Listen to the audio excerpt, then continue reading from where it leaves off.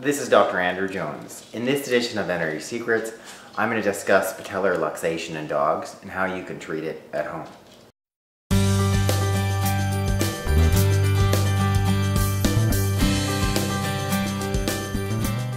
Hi guys, welcome again back to my channel. In this edition I'm going to discuss a condition called patellar luxation or kneecap luxation. It's a very common condition that happens with small breed dogs. So our guest dog today is Choco. Unfortunately, he's not especially amenable to me picking him up and showing you his knee, but he's great for us to use as the model dog and discuss what he's got. So in this knee luxation or patellar luxation, for most of the dogs, it luxates or dislocates into the inside, the medial part of the knee, so that's this inside portion. So for him, look at him biting me, good boy. If we're looking at, there's the outside of his knee, that's sort of the inside. So if your dog's to come into a vet clinic, that's the first thing I'll do. They flex, extend that knee, they grab the kneecap, sort of there, the patella, feel how it's located, and often you just feel it sort of clicking out. So as I said earlier, it grades from grade 1 to grade 4. Grade 1 means you can manually push it out, generally when you're flexing or extending the knee. And it's increasing as grading. So in most dogs, it's somewhere between grade 1 to grade 2. And for a small portion of these small breeds can be grade 3 to grade 4. Grade 3 is where most of the time it's very easy to push it out, but you can actually push it back into the groove. Grade 4 means where it's always sitting out luxated. You can no longer push it back into the groove.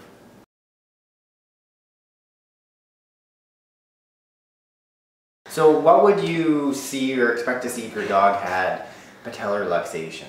So with somebody like Choco, typically it was mild, like grade 1, grade 2. All you're going to see is your dog is sort of intermittently hopping. Choco might have it mildly. I've seen him slightly hop on one of his left legs. We can just watch him walk around and see if he can see anything. I'll throw it in here. Okay. So what should you do if you suspect your dog has this patellar luxation? Well, the first thing, obviously, go ahead and you can get him examined and determine if that's what he has and to the grade. Is it grade 1 to grade 4? A small breed dog such as Choco, who then has a sort of intermittent lameness, you may not need to do anything at all, because most of these guys can live completely fine, 15 to 20 years without having any type of intervention, surgery or anything major at all. They intermittently hop around. It doesn't really affect them in any big way in terms of mobility. They might get some mild arthritis, which you can treat via supplements, but you may not necessarily need to do anything at all.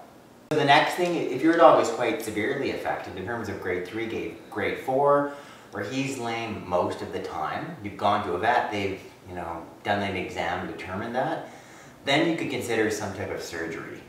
There's 3 different types of veterinary surgeries. One is where they just sort of strengthen the heart of the tissue or the ligaments adjacent to the knee to stop it from sort of popping in and out. They might actually make the groove a lot bigger, which I've done surgery-wise. You actually take a section of bone under the tibia to make the groove bigger, or they might actually cut the lower part of the bone off the tibia and they move it over to try to anchor that kneecap to stop it from sliding in and out. Another option, and something you should consider, you probably haven't heard from your veterinarian, is physiotherapy. And what you're looking at doing is strengthening your dog's quadricep muscles. So if they're stronger, then they're going to grip more tightly onto that kneecap or that patella, and it's less likely to luxate or slide in and out. And a couple of simple things to think about. The first thing is just having your dog sit, repeatedly sit, stand and sit. Do that 10 times twice a day. Choco, come here. Choco, sit. Choco, come here. Go boy. Come here. Go boy. Come here, Choco. I sit. Okay. Okay, sort of you kind of get the picture. You want them to sit, stand about 10 times a day. The next other thing, which is really good at strengthening their quad muscles, the other simple thing is having your dog do stairs. Up and down a flight of stairs, repeating that at least twice a day. So we can just watch Choco doing the stairs. Okay, Choco, come on. Let go. Come on, Choco. Come on. So just those 2 simple exercises can go a long way in building your dog's quad muscles up. making it less likely for that kneecap to slide in and out, potentially less likely for you having the need for surgery. The third thing that you should look at doing is some form of supplement specifically for arthritis and help increase the amount of cartilage. Because we know what's happening in patellar luxation with the kneecap sliding in and out. That knee joint is not working properly. You're having cartilage rubbing cartilage, leading to bone on bone and secondary arthritis. So with someone like Choco, for the easiest thing would be to do a combination of glucosamine, chondroitin, and SM.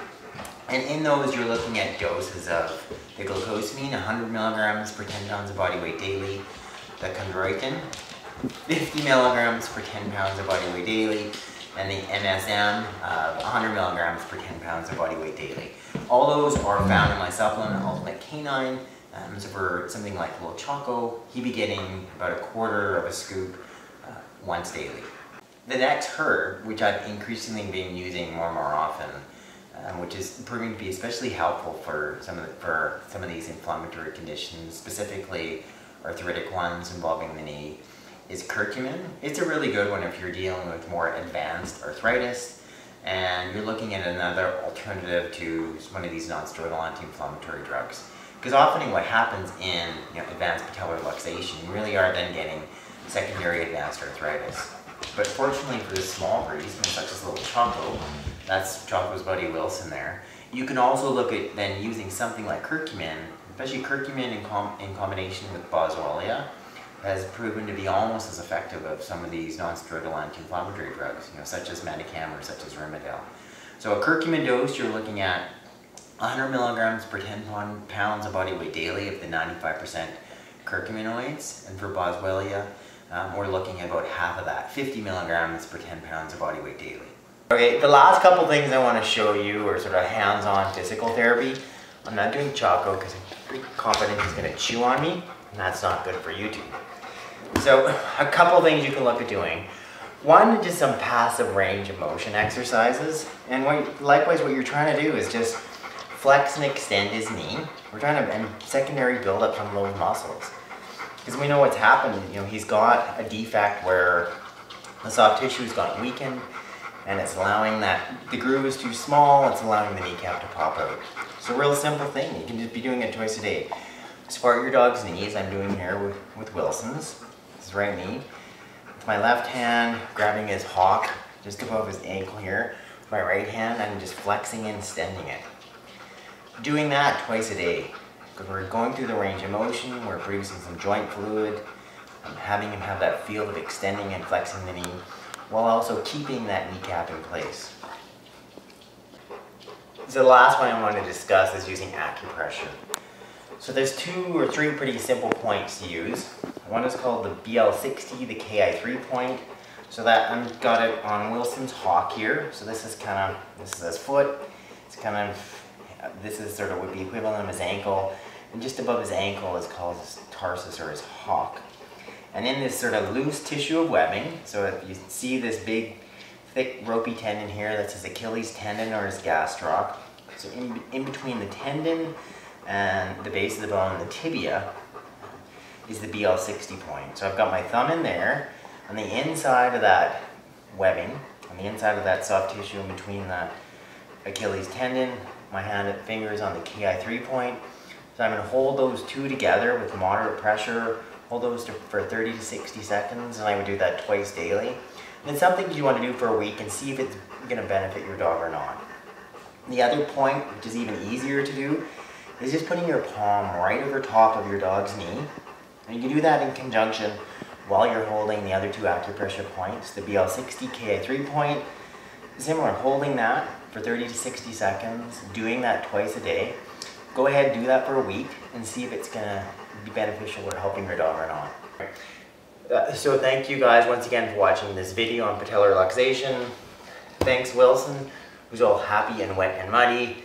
And thank Choco for being part of the video and not biting me. What I want you to do now is first click that link in the box above. That can subscribe to my channel. You can go ahead and click that link in the box below. I can send you my free books and videos on how to heal your dogs at home with my top natural remedies.